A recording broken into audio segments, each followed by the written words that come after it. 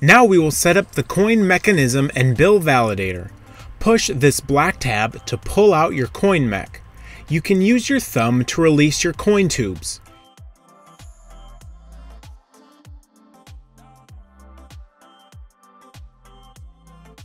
Here is the coin return lever, which can clear coin jams at the top of the coin mech. Up here, push the blue button on the top to release the bill box. Bills your machine receives will be stored here. Push the silver lever to remove the bill track and access this area on the bottom where bills can get jammed. Your bill box slides back into place like this. Now, in order to program your machine for your coin mechanism and bill validator, we will place the machine in service mode by pressing this button on the control board. When the machine is in service mode, any coins put into the machine will go to the coin tubes. The control board keeps track of the value of the coins going into the machine. Also, it's important to note that the lights on the bill validator here are not flashing. When the lights on the bill validator are flashing, it means that it is ready to receive a bill. The machine will not take a bill now because there are no coins in the coin tubes, and no change can be given for bills. We will now fill the coin tubes with change. We recommend filling the machine with a roll of pennies, nickels, dimes, quarters, and dollar coins. You can see the amount of money you've placed in the machine by going over to the accounting menu, then historical, all items, press enter.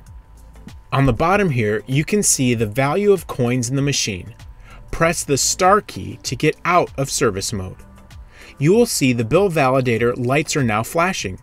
This means there are enough coins in the machine for the machine to take a bill.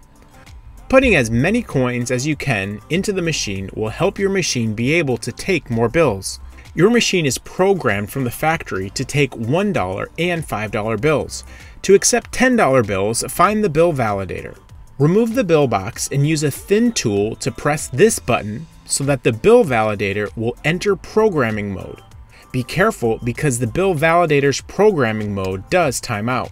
On the front of the machine, insert the $10 bill. The lights on the bill validator will flash 10 times. It should flash 10 times when programming any bill value. Now the bill validator is ready to accept $10 bills, but the control board is not. Place the machine in service mode.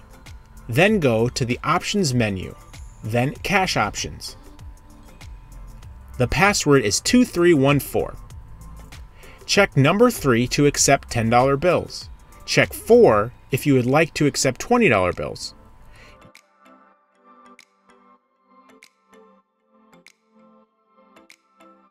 Press pound to save.